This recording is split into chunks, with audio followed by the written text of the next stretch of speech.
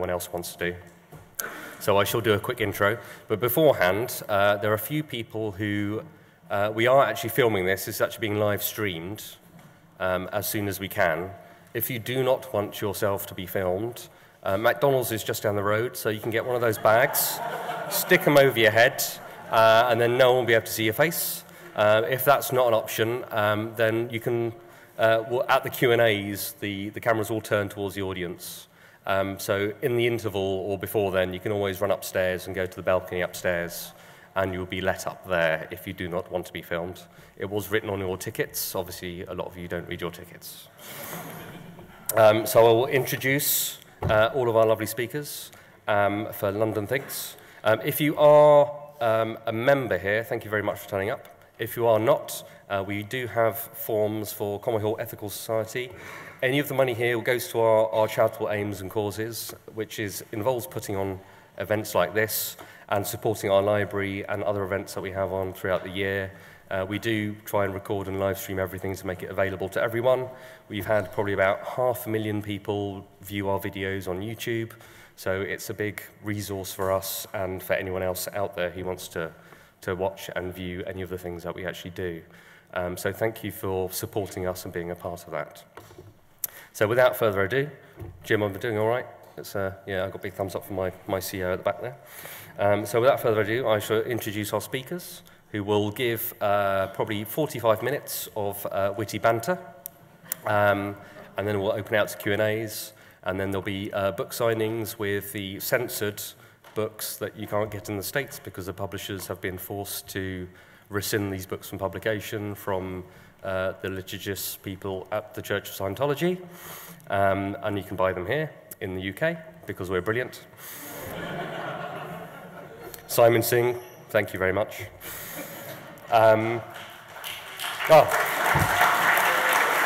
We were there.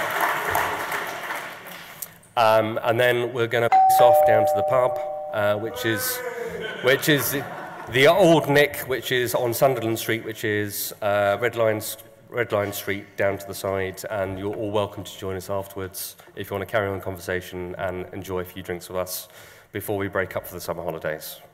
So without further ado, I welcome to the stage BBC Panorama journalist, author of The Church of Fear, John Sweeney.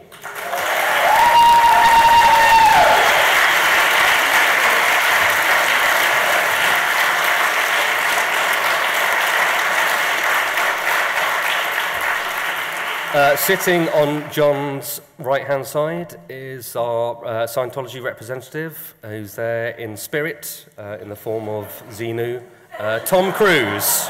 Everyone a big round of applause, Tom Cruise. Tom Cruise.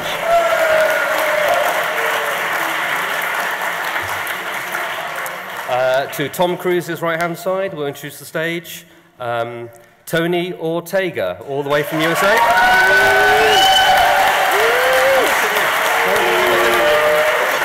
No, you sit there, and Humfrey in the middle. Yeah, I know what I said.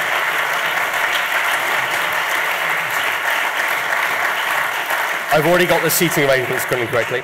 And to Tony's left will be Humfrey Hunter, the publisher of all their naughty, naughty books.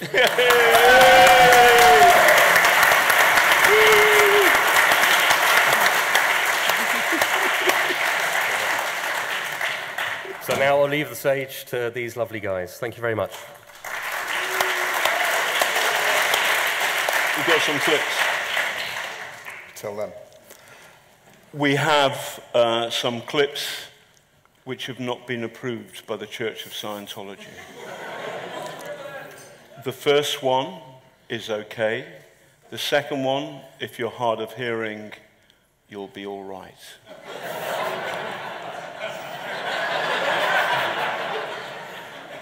The third one is a statement by the Director General of the BBC.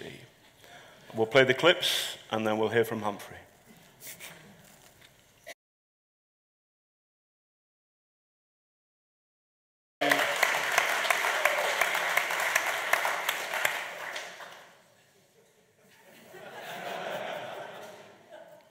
Can you play the second clip? I'm not an expert on brainwashing.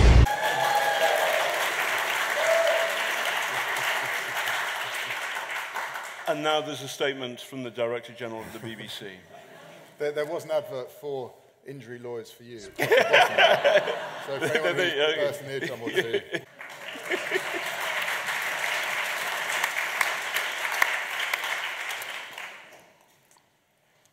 Up to me then.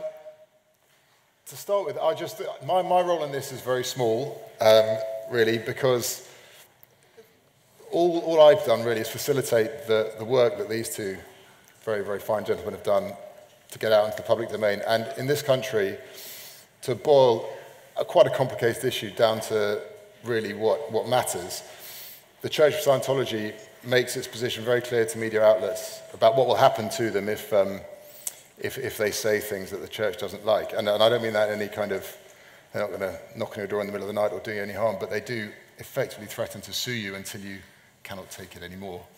But ultimately, thanks to John's quite punchy attitude to things, not literally punchy, attitude to things By the way, I'm going to sit on Tom Cruise. he doesn't mind, actually. Tom's fine with that.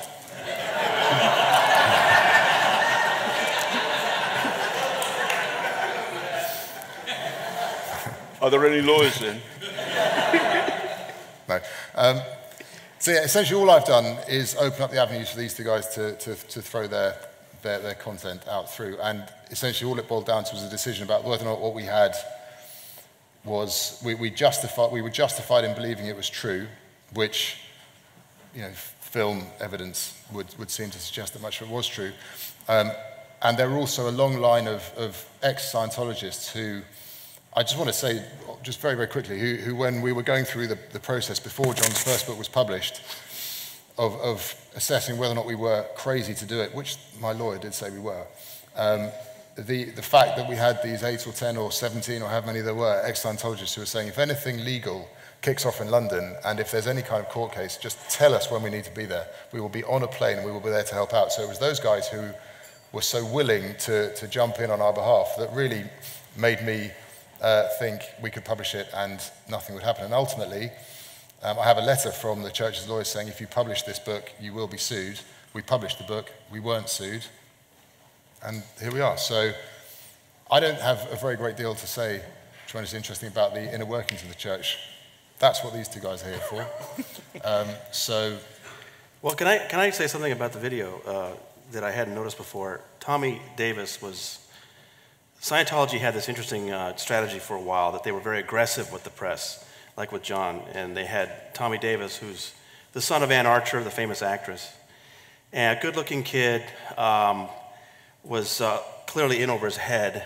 But there's something interesting he said in that clip. I don't know if you noticed. He said that the definition of religion is very clear in this country. And it really couldn't be farther from the truth. The definition of religion is so impossible to pin down, in my opinion, especially in the United States. Scientology will tell you that it has been recognized as a religion in the United States. That is not true.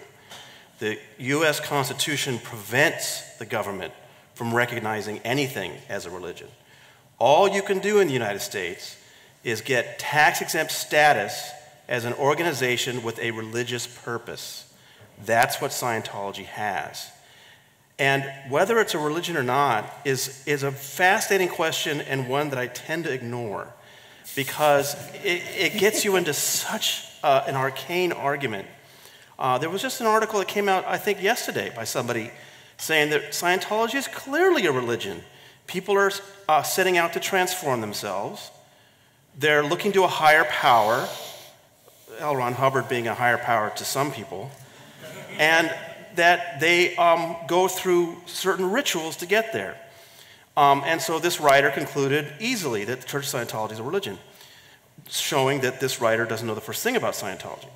Scientology is fascinating because it's sold to people as an exact science, not as a religion. If you talk to people that have been in for many years, they'll tell you that what attracted them was that idea that this electronic device can help you pinpoint memories from your life going back tens of millions of years.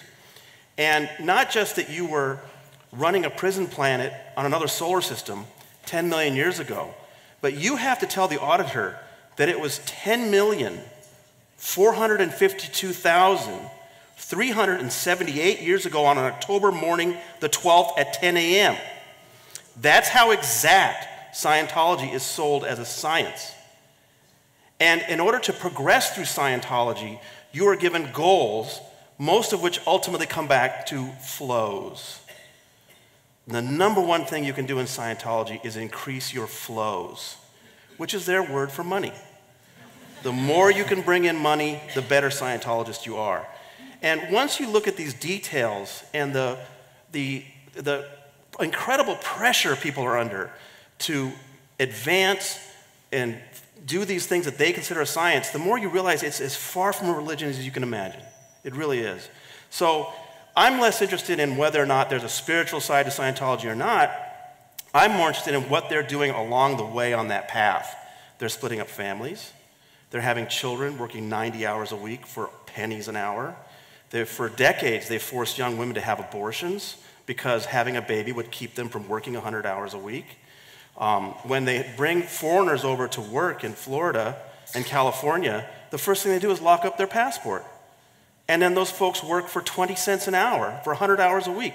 I can't think of a better definition of slavery in the United States today than these Scientology workers in Florida and California, and yet Scientology never gets investigated for it or prosecuted. So that to me is a much more interesting question. What they do to people, what they do to families, and less about what Tommy says, that it's obviously a church.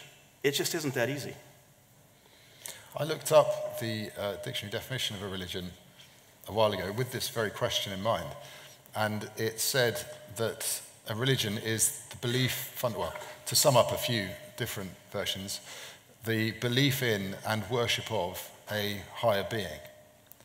Now, maybe L. Ron Hubbard to some is that higher being, but surely that higher being would have to be constant across every believer in this religion if it really was a religion. It's an interesting question about whether they consider Hubbard God. L. Ron Hubbard was this science fiction writer who came up with his science of the mind.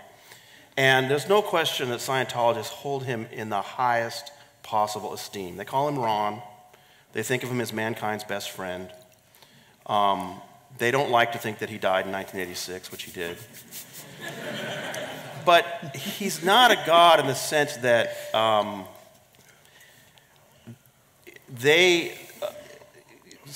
at one point, Hubbard wanted to be considered a god. And I think it's every crackpot's dream, right? And the problem was he wasn't sure if he could quite go there because he had started it as the science of mental health. And he had sold it as a science, and then in 1953, he told one of his followers, let's try the religion angle. He literally said it that way. And because for tax reasons. And many longtime Scientologists will tell you that they never considered it a church or a religion, that it was just for the tax reasons. If some of the old-timers can correct me on this, I think it was the late 70s. Nancy Meny told me this for the first time, that Hubbard was tempted. And they actually sent out questionnaires to the people in Scientology, judging their reaction if Hubbard were to announce himself as a messiah. And apparently the questionnaire did not give him the answer he wanted because he never did it. Yeah, it's true. Because I'm sitting in Tom Cruise's bottom, as it were, I'm tempted to defend Scientology. And many of the people, when I do my sort of Church of Fear gig around the country, many people say, come on, Scientology is no different from all the other religions, the Catholic Church, the paedophile disgrace, the jihadi edge of Islam, beheadings, murderings, ISIL, all of that. The Buddhists are murdering Muslims on the edge of Burma. So why are you bothering with this thing, which after all gives us one of the greatest motion picture action-adventure stars, who is in no sense whatsoever.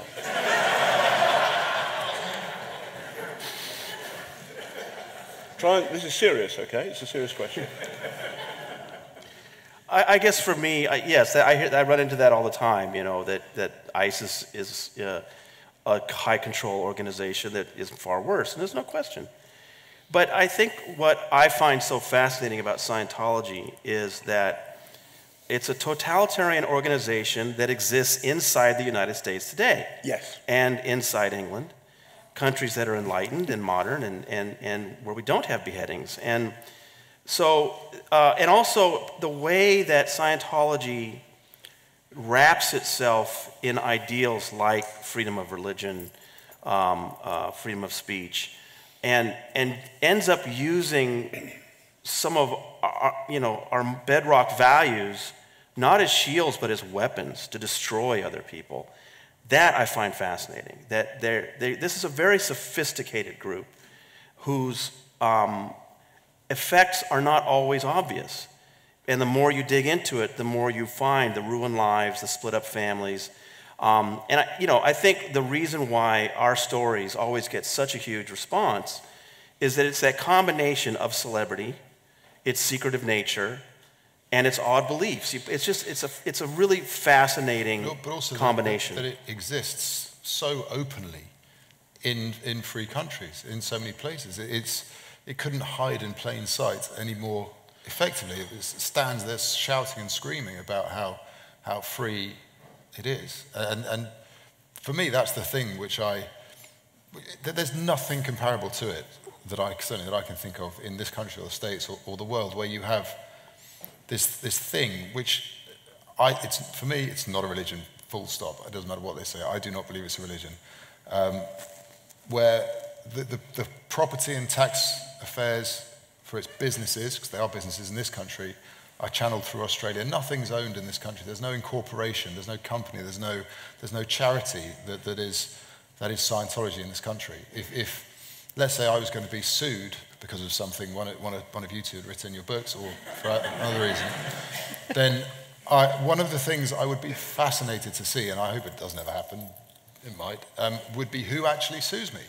Because if it's not an individual, then the organization might sue, and the question of whether or not organizations can sue is a moot point for now. But which organization would it be? Would it be the one in Australia? Would it be, I don't know who actually, that when I get lawyers' letters, I don't know who they're writing on behalf of, really, because it's so opaque that you don't know. Let's take an example from my book. My book is about Paulette Cooper, who wrote about Scientology in 1971. And the answer to your question is, everybody sued her, okay? They imported copies of her book into England so they could then sue her from England. She was sued in England, Canada, Australia, South Africa, United States, several places in the United States. And at that point, there was only one entity in each country that did so. But basically everybody who could sue her did. She ended up being sued 19 times by the Church of Scientology. And that was only the overt legal attack they had on her. They also had this, Scientology has a spy wing. I don't know how many churches in England have spy wings. But the Church of Scientology has had back in the day, something called the Guardian's Office. It was replaced by something today called the Office of Special Affairs. It is very much... By the way, are you here tonight? What kind of a spy wing would they be if they said... There's a sinister-looking bloke over there who's just put his hand up. There's more than one, actually, but... You're not wrong, there's one Jones here. All right. Where is he? Stand up, Rod.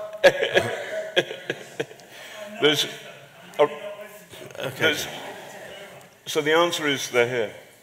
And the Guardian's office decided to destroy Paulette because she wrote that book.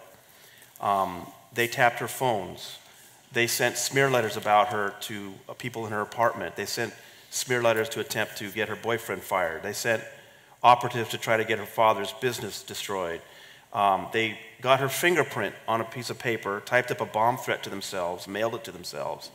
The FBI investigated. She was indicted and faced 15 years in federal prison and wasn't fully exonerated until 5 years later when the FBI raided the Church of Scientology and found all of these planning documents explaining how they were going to frame her and how they attempted again 4 years later.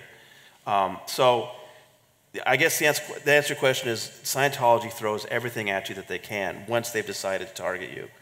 And in the United States, there are several lawsuits right now that involve a lot of entities all kind of ganging up on people. So it could be a lot of people that go after you. Were they begun by Scientology or begun by someone suing them? The one that I can think of where Scientology is not suing people as much as it used to. That's true. Now they're hacking people. Oh, hold on, wait a second. What a dreadful allegation. And you're an American where nothing like that happens whatsoever, as I'm told by the National Security Advisor. People. So, by the way, we should all say this, the Church of Scientology deny everything that we've said thus far, and the film, and we're all denied, and we're all bad people, suppressive persons. What's the worst thing they've said about you? They call me a parasite, which I think is wonderful. Humphrey? What do they call you? They call you... I'm a wreck of drunken men. Okay.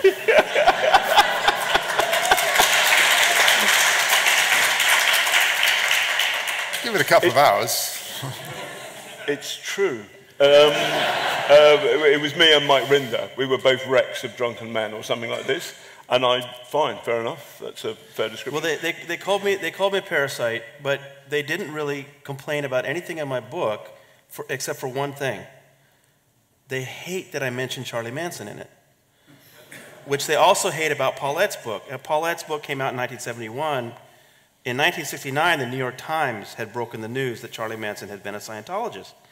And Scientology hates By the way, for the younger people in the audience... Who is Charlie Manson? Of whom there is nobody. Is he a relative of Prince Charles, this Charles fellow?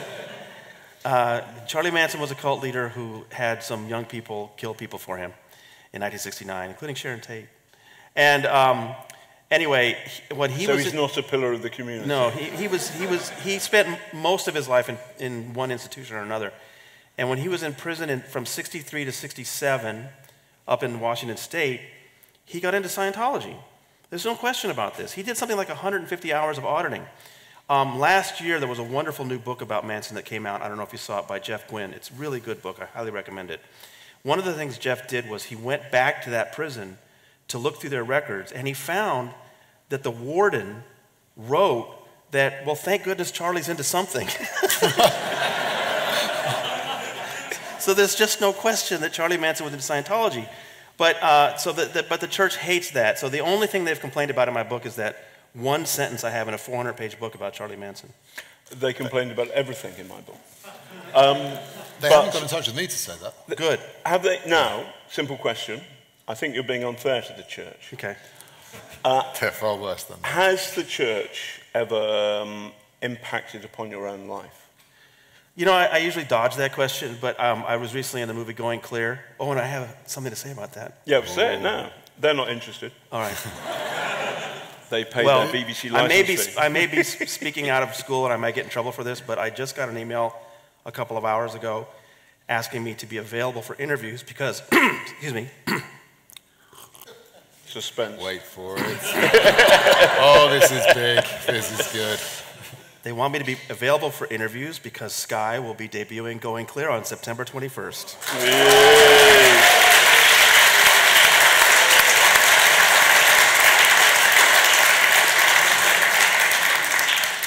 And now they probably won't want me to be interviewed at all. You bastard, you told me. Okay, so don't dodge the question. Has your life ever been impacted? So I'm very fortunate. Going Clear is a movie by Alex Gibney, who's one of the world's best documentary makers today. And he made it based on... He said one of. One of. It's okay. And he made it based on Lawrence Wright's book, Going Clear, which is a wonderful, wonderful book about Scientology. And it's mostly centers around the lives of 8 former Scientologists who span an incredible time of the church from the 60s to the present day. And they're all fascinating people. And for some reason, they let me in there, too, to say a few things, mostly about Tom Cruise. And what was the question about going? Oh, so at one point, Alex Gibney asked me, have you been harassed? And like I said, I usually dodge that question, but I mean, this is Alex Gibney. So I did admit to them, yeah, they harassed me a lot. And in particular, what I mentioned in the film is they would send their chief dirty tricks private investigator to go to my mother's house and just sort of accost her, which was not nice. But they've done worse than that. And it's just, I don't know, I just consider it part of the job. You know, I don't make it part of my stories as much as, you know, you did with the way they followed you and harassed you. But it's, you know, it's part of the gig, right? Humphrey, go on, tell the truth. Have you ever feared, you may not be real about this, have you ever feared? Oh, I feared lots of things, but that's okay, a very vivid imagination. The van outside your house. There wasn't a van, it was a man with a camera. Oh, I didn't know you got that. Yeah, I didn't talk to him. I don't know for sure where he was, but we live, there's a row of houses, then there's a wall on the other side of the road. And I used to be a journalist. I know what a professional photographer's camera looks like, hanging around their neck, and there was one standing across the road from our house. When was this? This was around the time your book came out in early 2013. Coincidence maybe, hadn't seen one before, haven't seen one since. But I definitely thought, well, yeah, that may be. Obviously, I'm not alleging it because I don't know, but I couldn't think of any other reason why. And it certainly did mess with my head a bit, but to be fair, that legal letter probably did so more. That got me more stressed because they said we're going to bring the legal, you know, the worst legal stuff you can imagine down on you, and for small business, family, etc., these things do tend to stress you. But 3 months after the book had been published and not a peep had come from them, I'm over it now. To be fair to the Church of Scientology, because I'm sitting on Tom Cruise's bottom, I was arrested, or detained anyway, by the ISI, the Pakistani secret police in Pakistan, and we'd filmed something, we'd probably filmed one of their torture centres by mistake. And they said, "Who are you?" And I said, "My name is John Sweeney, and I work for BBC Panorama." And I said, "Can you prove that?" There was about 7 goons. The guy was talking to me, had a very nice suit, and pitted skin, and he said, "Can you prove that?" And I handed over my passport, my BBC pass, and he gave it to one of the goons who got into a car and drove off into the dust. Then he turned to me and he said, "Who are you? And can you prove it?" And I looked him in the eye and I said, "My name is John Sweeney and I work for Panorama. And I have 7 million hits on YouTube. Look me up." And he went away. He would have seen the clip of me arguing with Tommy Davis. And then he came back and he gave me my passport and BBC Press Pass and said, "I'm very sorry, Mr. Sweeney." So I'd like to thank the church. The church actually saved your life. The church, it saved my fingernails. So I think you're being too mean about the church. Is it horrible? It's not horrible to ordinary people, is it? They don't behead them, they don't sexually abuse them. Generally, it's okay. Yeah, sure, I don't know. I'm supposed to be fucking provocative. That's my role, I know. All right? Okay. The thing that's changed from the days of all this terrible stuff happening to Paulette, which is in Tony's book, which will shortly be for sale over there, is... Are you a publisher? I'm a publisher, yeah. we sell books. That's how it works. Is that the internet and a whole lot of Scientologists leaving means that this network of people now exists who are in touch with each other. But not only that, they can make noise so publicly that doing something like suing a journalist, the author of a book in 19 different places, would be monumentally counterproductive, because the news of such a course of action would be around the world within seconds, if not minutes, and the resultant publicity would be horrendously damaging to the church. So if they are fighting now, which I'm sure they are in ways we don't know about, they'll be doing it, maybe they are, maybe they're not, I don't know. It will be done very subtly and in ways that you'll find very hard to know about, I think. As in, it won't be in your face in the way. There's no question the internet's been very, very bad for them. Scientology is based on information control. In Hubbard's language, he called it a gradient. You're not supposed to learn more than according to the steps he has laid out. And it can take years and hundreds of thousands of dollars before you get to the top levels of learning, which is called the OT levels, operating thetan levels. And these are supposed to be incredibly secret.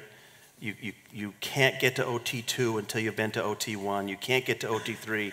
You get to OT3, costs you $10,000. They literally bring it out in a locked briefcase, okay? There's this whole production to it. And then in 1995, a couple of knuckleheads put all of that material online. And it's been online ever since. And for Scientology, it's been a disaster.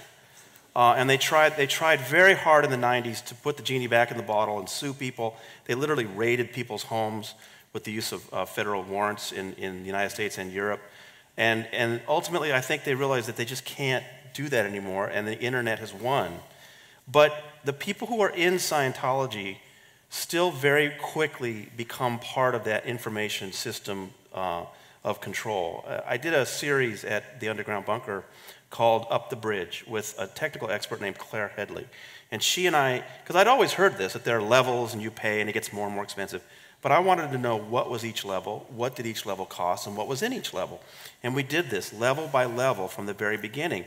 And one of the things I had not really learned before was that in the very lowest levels, things that are called the student hat, for example, where you learn how to use a dictionary. What? Literally, no, Claire... How do you use a dictionary? You open the fucking book. These are special dictionaries. Claire showed me how the indoctrination begins almost from day one, and that you immediately begin to learn that Scientology has all of the answers. And if there's anything good in your life, it's because of your association with Scientology.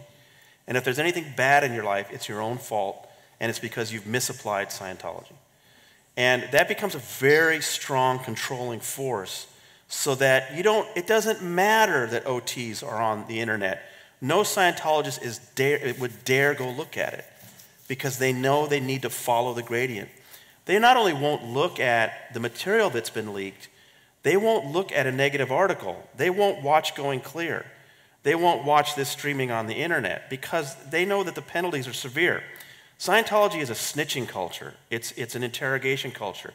If you see your father watching Going Clear on television, you have an obligation to turn him in with what's called a knowledge report. And they do this all the time. One of the most remarkable stories we had at the website this year involved a woman named Sylvia DeWall.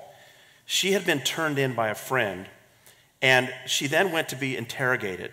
Now, I will tell you that the E-meter is a very crude device which simply measures galvanic current differences in your skin, which mean nothing. But to a Scientologist, an E-meter is an infallible tool that can tell when you're holding back information. And as long as you believe that, it becomes a fabulous interrogation tool. Scientologists spill all of their secrets because they believe they cannot hold them back. Sylvia was brought into an interrogation because her friend had turned her in, and her crime, she had watched Leah Remini on Dancing with the Stars. And she had watched Lawrence Wright interviewed on television. And she had sent some emails to Mike Rinder. So this interrogation went on for 3 weeks, at the end of which she received a bill for $4,500. And then they determined that she had said enough that she should be kicked out of the church. And she went to an interrogation room at the Flag Land Base in Clearwater, Florida, which is all wired up. And a recording of her being told her fate made its way to me, and I put it on my website. And you can actually hear this young ethics officer explaining to her that her crimes of watching Leah Remini on television and watching Lawrence Wright on television is resulting in her being kicked out. Now, she then explained to him, very upset, "You don't know what you're doing in my life. You're going to make my husband divorce me." Her husband was such a devoted Scientologist, his nickname was literally Mr. Church. And she knew that if she was being kicked out of Scientology, in their language, declared a suppressive person, he then would have to cut off all ties to her if he wanted to remain in the church. She went home. He took one look at her and said, "You were declared, weren't you?" And she said, "Yeah." And then, like a good Scientologist, he sat down to examine the data. And he thought about it, and he thought about it. And then he told me, "Tony, I decided my wife was more important to me than the Church of Scientology." and they both left. And it was really difficult for them, not just because they were facing the prospect of leaving the church and leaving their friends. Their business was painting the homes of Scientologists. They lost their entire clientele. They had to move across the country and start over again, and they were about mid-40s. They had grown children. And so this was although it turned out to be a happy ending, it was devastating for them. And again, it all happened because a friend of hers turned her in because she happened to watch something on television. So you were asking me earlier about, beheadings and how evil they are. The thing about Scientology is that kind of control over people is so, opposite of the values we have in the United States and the United Kingdom. That's what I think is such an insidious thing about this organization. I know someone who was born into it, and he got to his mid-20s, and just none of it made sense to him anymore. He said he was, if he didn't leave, he was going to die, because so many years, so many things happened over so many years. He would go to school, and the guys who was at school with his friends would go home and play football and do whatever. He'd have to go back to his home or on the Scientology race, wherever, and work. And he had no kind of childhood in the way we think about a childhood. And there are so many people like that in there and out there now. And an organization which is prepared to treat children in that sort of way, and to do it so overtly, because we know they're doing it, they know we know they're doing it, yet they're allowed to carry on doing it. And so that for me, compared to beheadings and this sort of thing, obviously they are dreadful, dreadful things. They don't happen here in our country and in the States, and that's what makes me think that it is something which people like Tony and John should be hammering away at, for the simple reason that there are people who are being born into it and who are in it now, who are being treated appallingly, having their lives literally taken away from them, who would never deserve such a thing. Literally born into it. It's a horrific thing. And if there's one thing that Alex, I think, regretted about going clear, he had so much material. His first cut, he told me, was 4 hours long. And HBO, he went to HBO and asked them about a miniseries. They said, no, sorry. I think they're regretting that decision now. But they said, no, you need to get it down to 2 hours. And so he did a terrific job in 2 hours, and it became the most watched documentary in a decade at HBO. And it's going to be coming back into theaters in the United States next month. I'm looking forward to that. And it's been nominated for 7 Emmys, and it's also qualified for Oscars. But he did not talk about the young people. He really didn't tell the stories of people. He wanted to explain the appeal of Scientology and why people join. But there are many people who had no choice. They were brought up in it. And it's also important that Scientology has a special concept about children. The basic idea of Scientology is that we're all immortal beings called thetans. And my mentor in the back row will tell you that Hubbard was lisping one day and meant to say Satans, but we're all immortal beings called thetans that have lived countless times through countless bodies, sometimes male, sometimes female, over billions and trillions of years. And so when you look at a child, you and I might see a developing young mammal which has not got its act together or its brain knotted together correctly. A Scientologist sees an ancient creature in a small package. And so they can, not always, but they can have remarkable disinterest in their own children. Because in the Scientology conception, that son of yours might have been your father 30 or 40 lifetimes ago. You've just flipped the role. And if children are confused and stumbling, it's literally because they've just come through such a difficult time being reborn. And they're still getting their bearings, and they will get their bearings. Treat them like adults. And so you hear so many stories of parents just literally dropping their kids off at the org, going to do their job, and the children have to be raised in these awful cadet orgs. One of the worst was here in England. I'm going to get the name wrong. Greenfields or Greenstone? It's Greenstead. And I did a story with a woman named Melissa Paris, you should read if you get time, who talked about what a horror show it was to grow up in that school here in East Grinstead. And it was simply because the parents were too busy doing their Scientology to have really any care for their children, but they were told, they're your kids this lifetime, but they won't be your kids next lifetime, and they're fine. But it's important to keep that in mind, you know. And I will say that they're not all Scientologists think that way.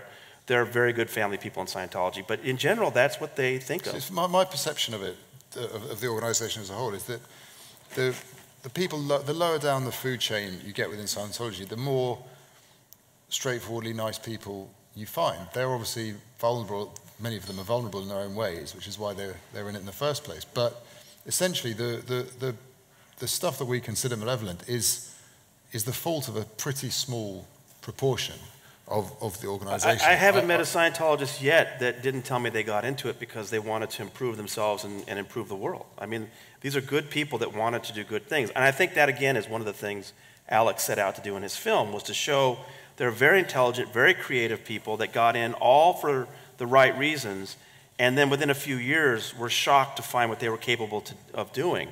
Because they buy into the idea that Scientology, that L. Ron Hubbard was literally the only human being who ever figured out how the human mind works and what the universe is doing here, and that we're all living on a prison planet. And that the few enlightened Scientologists are trying to clear the planet, and all of the rest of us are too stupid to understand what's going on. They really have a very superior attitude about themselves. But they get into it hoping to improve their lives, hoping to make the planet a better place. I mean, you've met some of the, Bruce Hines, for example. Bruce was a physicist before he became a Scientologist. It was so Bruce Hines is the man who said, I spent 30 years in Scientology, then I left. And then I read, and this man used to audit Tom Cruise denies it, etc., etc. And he said, I got out and I went online and I read about Robert Lifton, who wrote a book called Thought Reform or Brainwashing. Robert Lifton was a brilliant American military psychiatrist who treated American GIs who had been brainwashed by the Chinese communists during the Korean War inside North Korea. And his book was turned into a novel by the journalist Richard Condon, The Manchurian Candidate, which became a film, and then the Israelis turned that into their own version with, I think, a Hezbollah or a Hamas kidnap of an Israeli soldier who becomes almost the Israeli prime minister. And then the Americans borrowed that and turned that into Homeland, which just goes to show there is only so many plots in Hollywood.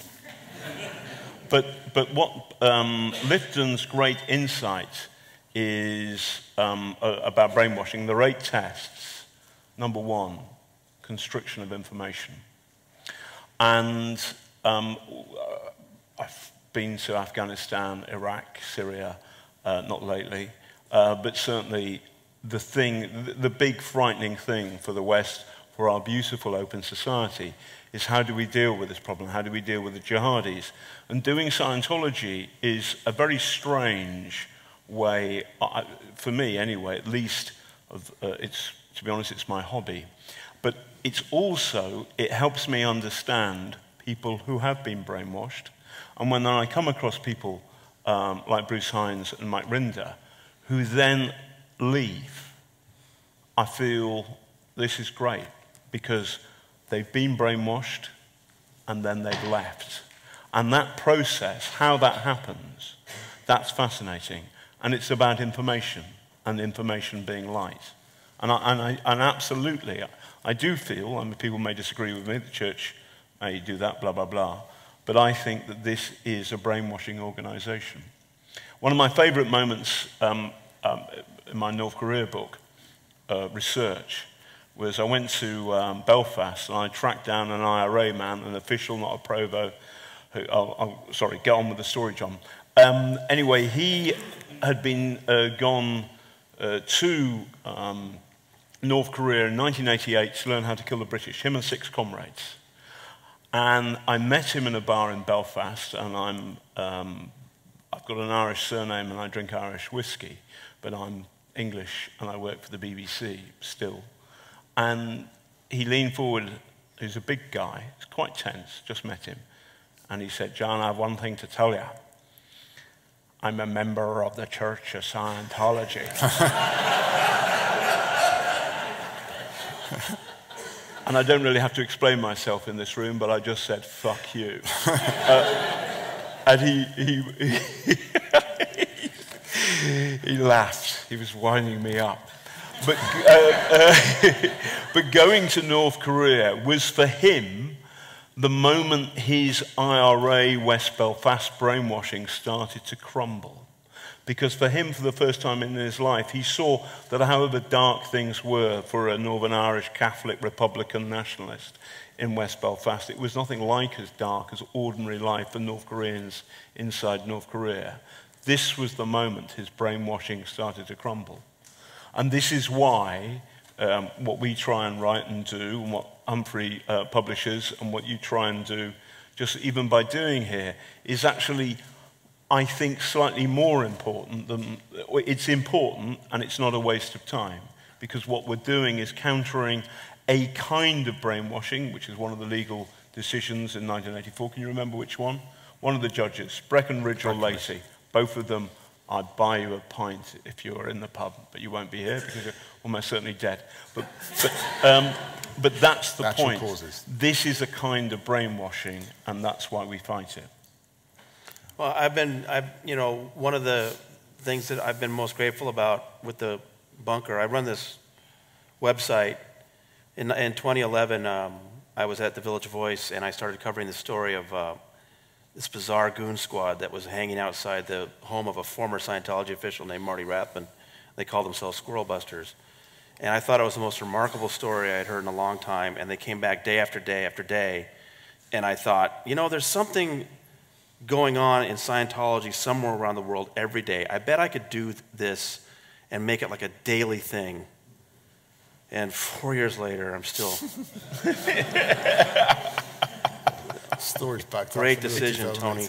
Anyway, so, but it's called the Underground Bunker now, and it's got kind of a life of its own, and I get so much mail from around the world. But the best are those that send me messages and say that they were just starting to question. They were looking around. They ran into my website.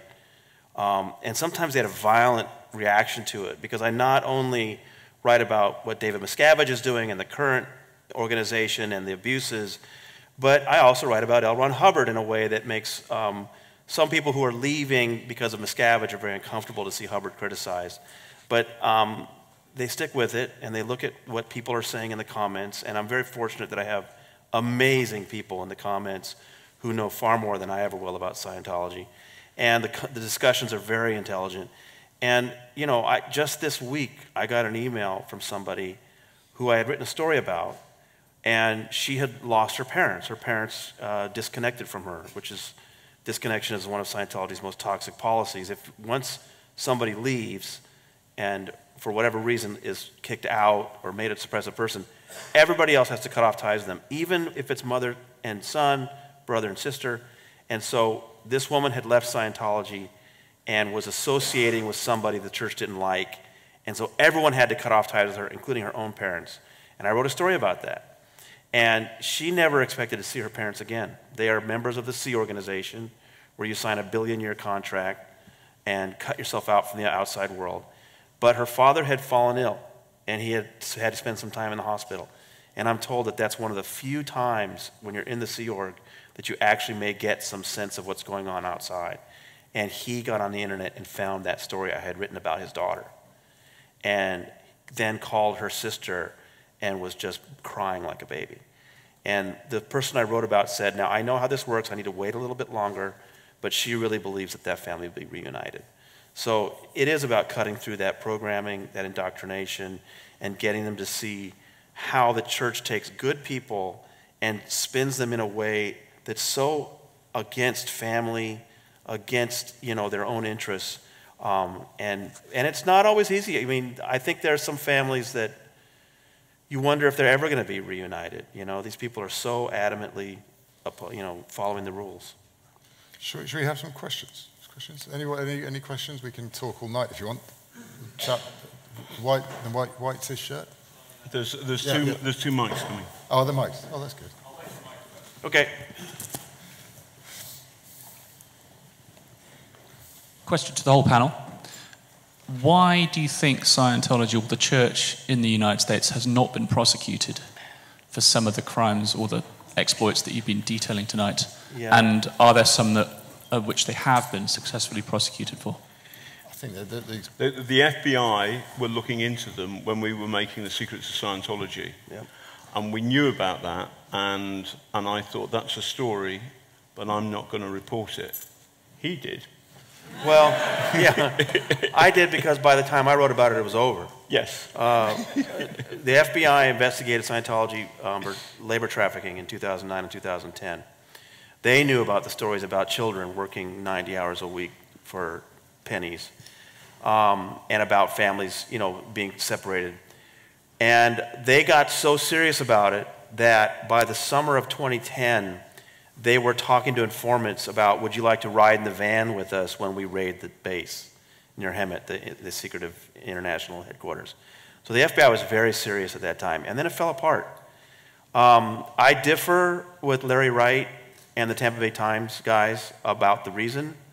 They all blame the Headleys. Mark and Claire Headley sued Scientology over those same issues, saying that we were trafficked, we were made to work incredible hours, we were made to cut off all ties to the rest of our family, we were slaves, we were prisoners.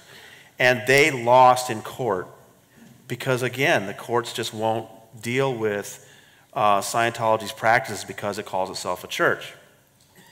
Because the Headleys lost, the one theory goes, the FBI then realized they would have the same problem, and they dropped the investigation. The legal reason was literally because it is, in the eyes of the law, a religious organization, which meant that what it did to the Headleys was okay, was allowed. If they'd been any other kind of organization, they would have been as guilty as you can get. Right. And as in the allegations were proved beyond doubt, it was simply the fact that it was a religious organization, which meant that its behavior was not legally punishable. I think it was more complex than that. I think the investigation was compromised when an FBI special agent shared a document in a civil lawsuit. It's a little complex, but Scientology will look for anything it can then complain to the Department of Justice about. And I think that it won the day on that one. But the Homeland, what's it called? What do we call it? The Department of... it's your country. I know. Department of Justice. It's one of these... It's one of these... Homeland Security. One of these 9/11 things. Okay, Homeland Security did an investigation. They dropped it. The one everybody wants to see happen is for the IRS to revisit the decision in 1993 to give Scientology tax-exempt status. I have talked to someone who has been feeding information to criminal investigators at the IRS that sound very interested. But whether there's enough political will to really revisit that and have the IRS investigate that, it's hard to say. There's a lot of inertia there, and it would be difficult to see that happen. Because all these organizations know that if they were to start any kind of legal inquiries, let alone actual proceedings, they would be tied up in appeals and all sorts of legal processes. Law enforcement will tell you they face two big problems. The first big problem is when Scientologists come out, it can take years to recover before they finally realize they were victimized. I mean, the one that you should all watch that I'm looking forward to is in December, the trial of Laura DiCrescenzo is coming up. She's suing Scientology. At 12, she was working 90 hours a week. At 16, she was forced to have 17, she was forced to have an abortion. She's suing Scientology. They have gone to the U.S. Supreme Court trying to keep her from getting her own documents in that case. They lost that. She's now going to court with those documents, and it should be a fascinating test. But her whole case is jeopardized because it took her 4 years after she left Scientology to file that lawsuit. And it's just that it takes so long to recover. I talked to an FBI agent the other day about something regarding Scientology. Don't get too excited. And the first thing when I told him about an incident, he said, well, how long ago was that? I mean, it's really difficult for law enforcement because they want to kind of catch Scientology in the act, and yet we tend to hear about this awful treatment of children years after it happens. That's the biggest problem. Who's handling the microphones? Oh, here we go. Thank you. Great work, by the way, all of you. I've seen Going Clear and your documentary, John, and it's really great work that you're doing, and you're out there kind of promoting this sort of actual intellectual assault on such ridiculous things. Anyway, but do you think... It's not intellectual. This is to any of you. Do you think that Scientology has the kind of lifespan that other religions might have? You know, say Islam and Christianity and all that. No. Do you think we'll see Scientology, you know, for another 100, 200 years, or do you think, you know, it's just a... My view is that it will carry on existing in some form, but in the same way that it changed after Hubbard was no longer in charge, it will change when David Miscavige is no longer in charge, and it's likely to become a very different organisation. I don't know what that will mean in practice, but I think we can say with pretty solid confidence that it's not going to go from strength to strength over thousands of years in the way that some religions have, or you know, exist over thousands and thousands of years in the way some religions have. What do you think, John? Because it's not a religion. I think it's bollocks.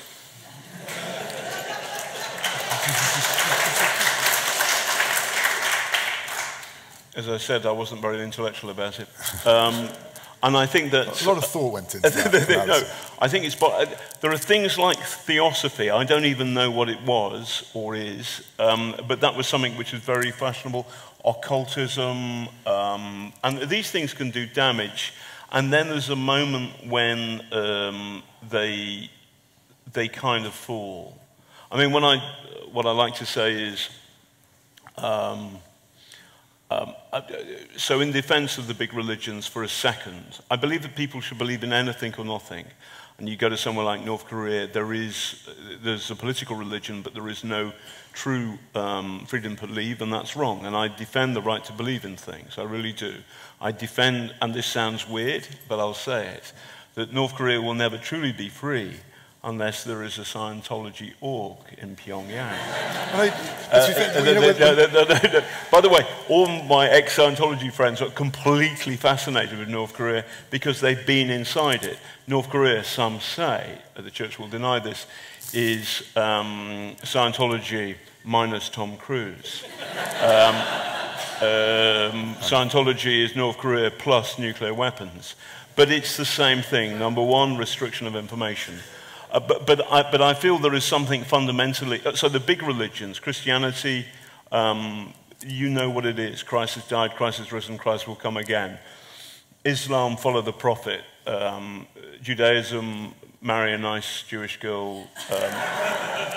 Don't eat bacon sandwiches. I'm not a theologist. However...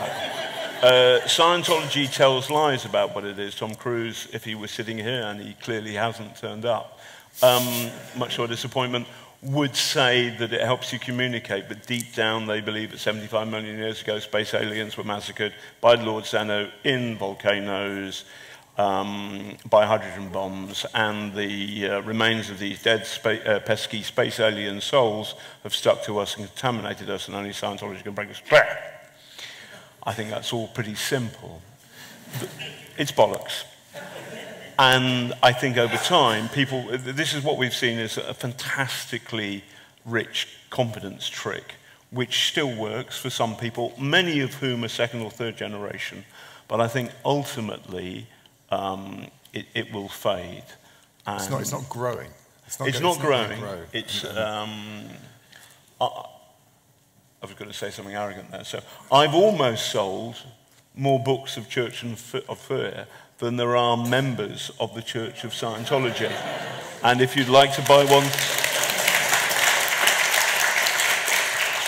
And if you put the sales of both our books together, we're getting close. So the good, not patriotic, that's the wrong thing to say, the people who ran away from our wonderful country and formed their own... frankly rather bold. By the way, square brackets, where does Donald Trump stand on Scientology? Is that a reason there are lots of natural Trump supporters in the audience tonight? Okay, the answer's not interesting. Yes, you have to comment. So yeah, if you want to buy a book, that would be great, and then we could defeat this monster. The thing I think that when those two Scientologists were allowed to get married on Scientology premises in this country, that was, I thought it might be the first in a line of small legal victories that they won, and my instant reaction was, well, that's a bit, I'm not too happy about that. But actually, when you think about it, and looking back, my instant reaction was wrong. If two adults want to get married somewhere, then who am I to tell them that they shouldn't, frankly? They said, the church said, this is proof that Scientology is a religion in the United Kingdom. Hold on a second. It was no such thing. It was simply the law saying you two have the right to get married where you want. You're my fucking agent. You shut up. Sorry, let's say. He'll get me back later. You can, these days, you can get married in Tesco. Because you can get in the dog food aisle next to the cat food. Because you can get married in Tesco does not make Tesco a religion. And actually that would be a bad thing because they would pay even less tax than they do now. But what they did do was, and there's a story in the Daily Telegraph, blessings not be upon it, that this was proof that Scientology is a religion. And it's a classic example of Scientology tweaking a minor victory into a colossal, universal, global success. And it's not true. It is still, in the United Kingdom, not a religion. To me, it's a shop. What do you think? Well, I thought that case was more about England's outdated marriage laws than it was about Scientology anyway. Yes. I think they're forward-looking and modern marriage. Oh, okay, well. But gay marriage. I was more... By the way, you've never beaten us at cricket, so... Okay. More interesting to me was who they were. You know, Louisa's father, Peter Hodkin, is, you know, one of This guy is one of Scientology's, you know, sharpest attorneys. It's always at the forefront of their various legal attacks. So, I mean, this was very much a church initiative. And her groom, Ale Calcioli, is nephew to Neil Gaiman. And which brings up the whole Gaiman family, which is fascinating. David Gaiman was the face of Scientology for 30 years in this country. And Neil himself, at one point, was executive director of the Birmingham Org before he became one of the world's most famous science and fiction and fantasy authors. And it's really fascinating to me that he can't really talk about that today because his mother is still deep into it, his sisters are still very much into it, and his nephew became a symbol for marriage in England. So that was just a very fascinating story to me. I wasn't too worried about what it said about Scientology's place in England. I think it's very clear that Scientology is on fumes in this country. At the last census, I think there were, 2,000 Scientologists in the entire country?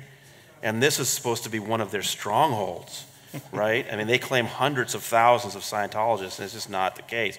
I think the best evidence that Scientology is in big trouble, going back to the question, is how much effort David Miscavige is putting into this whole ideal thing. If David Miscavige was confident in the health of his organization, the last thing he'd care about is what we think of his facilities. And instead, he's madly replacing every church around the world to try to convince everybody that the church is expanding. And it's just sleight of hand. He's taking a drab facility and replacing it with a nice one and saying, look, we have a bigger church now. But the people aren't expanding. The people are dwindling. And I agree with you. There will always be people fascinated with L. Ron Hubbard and his ideas. And 1,000 years from now, Scientology, Hubbard will be considered like, Amy Semple McPherson and the rest of them. But Scientology is not just a simple interest. It's this very complex organization that always requires constant new people, constant inflow of cash.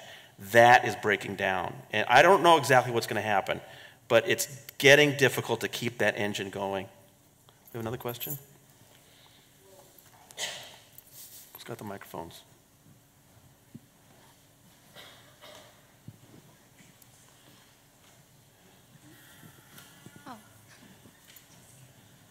Hi. It doesn't seem to me like Scientology has that many distinguishing features, unfortunately. From a philosophical point of view, Buddhism seems to also not have a deity, but more like a messiah figure. And obviously from the harm point of view, Mormons and Hasidic Jews seem to also employ some of the techniques that you were talking about in terms of making people be cut off from everybody who leaves their religion and such. Does it ever occur to you that maybe instead of trying to assert that Scientology is definitely not a religion, we should just strip all religions from all the benefits and exemptions that we give them as a society and just treat them as an organization should be treated?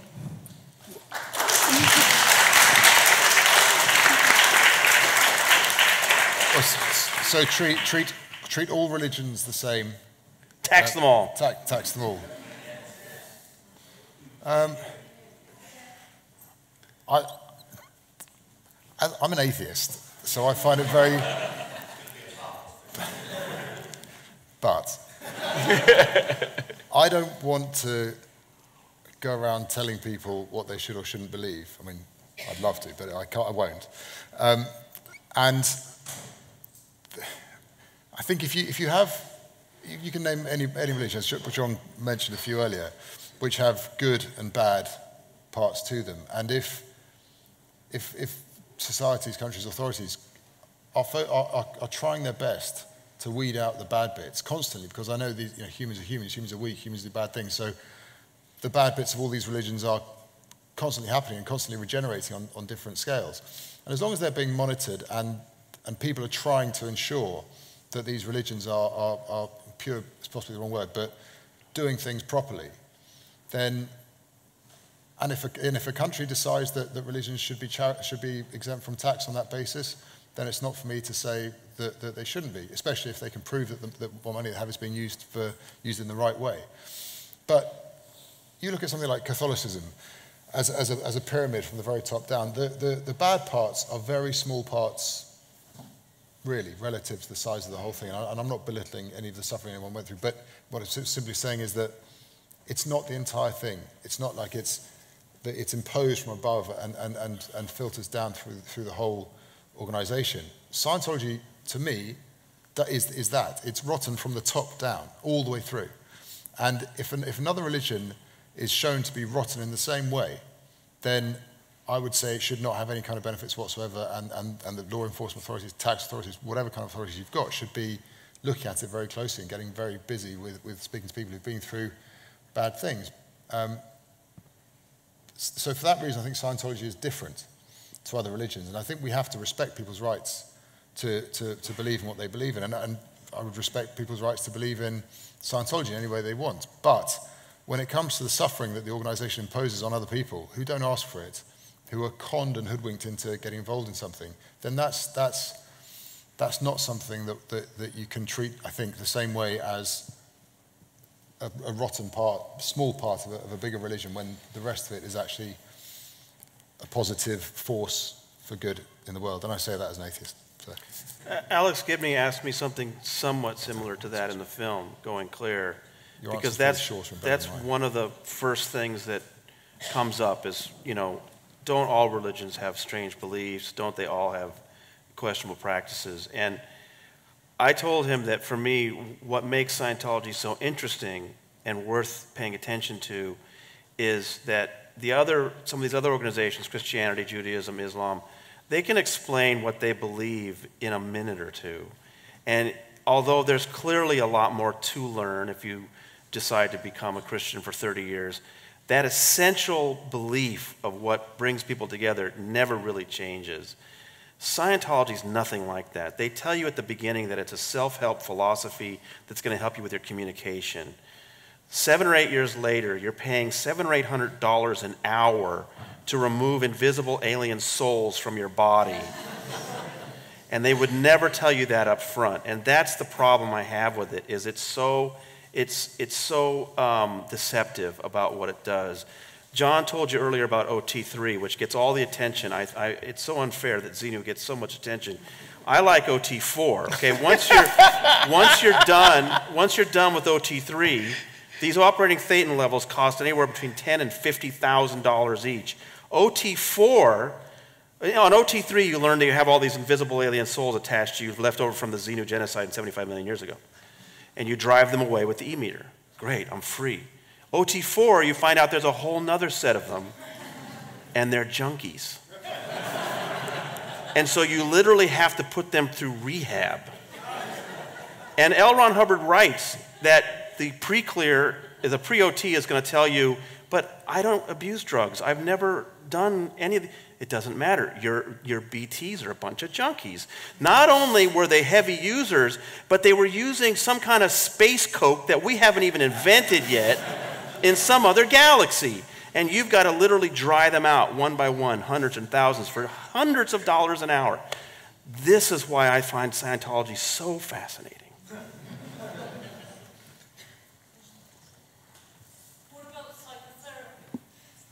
I think Scientology, from what I know about it, is more like psychotherapy.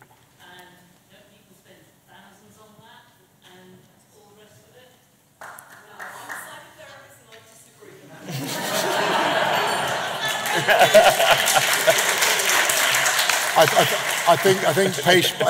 I think people who see psychotherapists are in a slightly different position vis-a-vis free will and payment for services than people at the lower reaches of Scientology are. But I know what you mean. I mean, the functions aren't incomparable.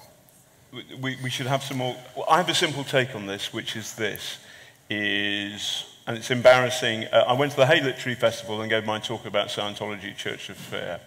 And I had too much to drink in the green room afterwards. And the former Archbishop of Canterbury, and I always get his name wrong, it's Rowan Atkinson. It wasn't Rowan Atkinson, it's the other guy. What's his name? Williams. Yeah, anyway, he looks like God. And I had a lot to drink. And I said, the thing about you, Archbishop X, is that I admire you because when you left the Church of England, you said, I apologise for all the mistakes I've made. And I thought that was really good for a religious leader to apologise for his mistakes. And he said, thank you. And I said, and the other thing is, I bet you've never said you suck cock on Hollywood Boulevard, which is allegedly what David Miscavige says. And I'm desperate to get to the pub now to get out of this anecdote. But what I'm aiming at is that it was a gag actually that Sandy Smith, who was the editor of Panorama when the first one went out, Scientology and Me, and he wrote the last line of the show, which was great, which was, Scientology, if you get something out of it, well, good luck to you. But as far as we're concerned, they won't be presenting songs of praise anytime soon. I can't imagine the Church of England ever sending private eyes against you, as they've done to me, or to Tony's mother, or whoever the builder in the van was outside Humfrey's house. Or psychotherapy. I'm not going to defend psychotherapy. I had a psychotherapist once, and I realised it was more cost-effective for me to buy a toaster. But psychotherapy doesn't, as an organisation, as a thing, hire private eyes to spy on people who dare criticise it, as the lady behind the lady who made the point beautifully expressed the freedom to discuss psychotherapy with no real problem. So I don't think it's like that. I do feel it's especially dark and doesn't deserve to be considered to be religion because it's pay-as-you-go. In my book, there's no such thing as a pay-as-you-go religion. We should do some more questions, like 3 or 4, and I should shut up. Go ahead. Hi, really interesting talk, guys. I wanted to focus on what Tony Ortega was saying right near the start on Scientology not being a religion given its money orientation. And I'm interested to know what you therefore think of people like Joel Osteen and the prosperity gospel. So similar idea, but not Scientology. I think that's ultimately going to come back to the definition of religion, which has obviously been an ongoing theme. And I wanted to raise an interesting point from a talk that was here quite some time ago about the Advertising Standards Authority here in the UK. The comparison was drawn between a complaint about an ad that depicted Catholic imagery and made it somewhat sexual, so subverted Catholic imagery, and there were 3 or 4 complaints and the ad was struck. Any other basis for a complaint needs hundreds or thousands of complaints for the ad to be struck. So the problem there, just like the problem you're saying with Scientology and potentially with Joel Osteen, seems to be that with no definition, everyone errs on a very, very broad sort of cautionary, oh, well, we'll just do it because we really don't understand what their problem is, and it's just easier to go ahead and say, that's fine, or that's not, or whatever, because we don't really understand what religion is, we can't pin it down, and therefore we can't actually make a black and white decision that has any legal weight. So I'm curious to know what you think about Joel Osteen and the prosperity gospel, and whether or not that sort of has the same idea, and whether that ties in with what you were saying about the definition of religion, particularly with regards to 501c in the States. Well, I don't have much respect for any ministers that put so much emphasis on money the way Osteen does and some of these other charlatans in the United States. But again, I don't know how that affects the definition of religion. I think, again, the definition of religion is so, it's like sand through your fingers. What's a cult to one person is a religion to another. What's a religion to one person is a business to another. And I think you just go around in circles, and it's a big waste of time. To me, what's important is that Scientology sells itself as a self-help organization to help you with your communication, and several years later, your family's ripped apart, you're completely bankrupt, and you're wondering what the hell happened. And then they kick you out, and then if you say something, then they try to destroy your life. So, you know, again, we could argue about whether that's a church or a religion or not, but I'm more interested in talking to the people whose lives have been destroyed and to ask them how that happened and try to help them reunite with their family. The thing that struck me about what you're saying about these guys in the States, the argument about what is or isn't a religion probably ultimately comes down to what one person says they feel about something, really. There's no way of, I think, ultimately cutting through it. I can say what I think, you can say what you think, but really that's what it boils down to. But what you can tell is when someone or an organization is taking advantage of other people, be it financially or in terms of time or whatever, you can tell when that's going on. And that enclosed bit, because it can only, it could be one minister and the people who he looks after or who listen to him. You can tell when some kind of abuse is going on there. That doesn't necessarily mean the whole thing isn't and shouldn't be considered a religion, in my eyes. And as I was saying earlier, the point about Scientology is it's different, because that enclosed culture of taking advantage of people and possibly abusing them comes from the very top. So that, for me, is why it's different. Well, and now they're going through a real crisis, because at least in past days, the pressure to give money was for your own journey up what's called the bridge to total freedom. Give us several $1,000s so you can pay for your next 3 levels. Give us $50,000 and you'll get all the way to OT. But it was always give the money so you can advance. Now it's just give us the money because we need it. And they're all being asked to donate to something called the International Association of Scientologists. And it's like a video game. You've given us $50,000. If you give us $100,000, you get this special plaque, and you're called patron meritorious or whatever the hell they call it. And all the emphasis is on give us money for our projects of building buildings, and they're no longer moving up the bridge. I mean, the difference is radical. And again, I think it's another sign that machine is breaking down. We should do. I'm sorry?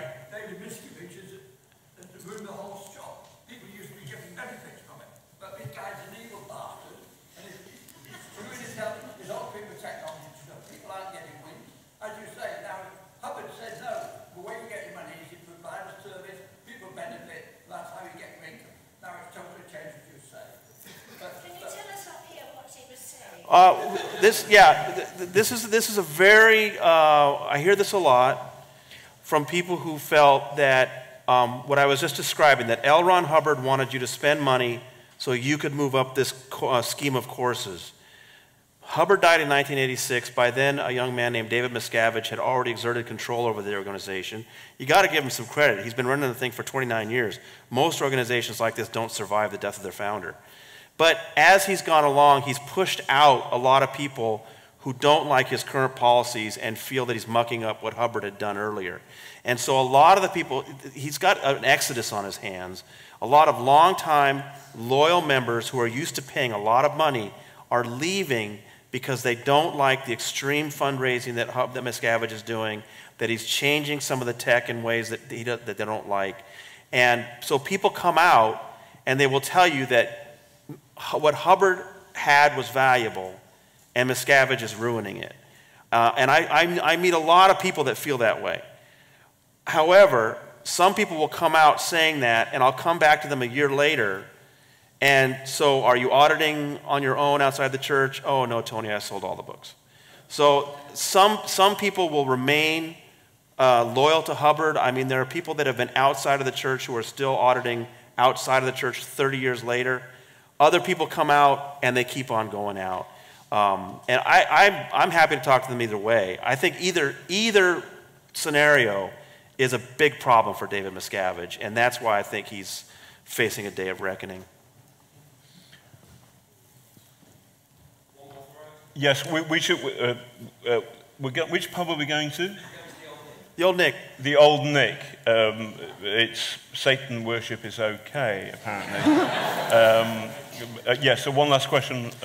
Yeah, my question's about David Miscavige and the people at the top. Do you view them as being folk who are coldly and cynically running a business and knowingly peddling bullshit? Or do you see them as true believers who genuinely take it all as gospel, so to speak? I don't know what they told you, John, but when I talked to Rinder and Rathbun and some of the others about that, Rathbun will tell you that Miscavige really believes in the tech and in Hubbard and in, despite the fact that he's changing things.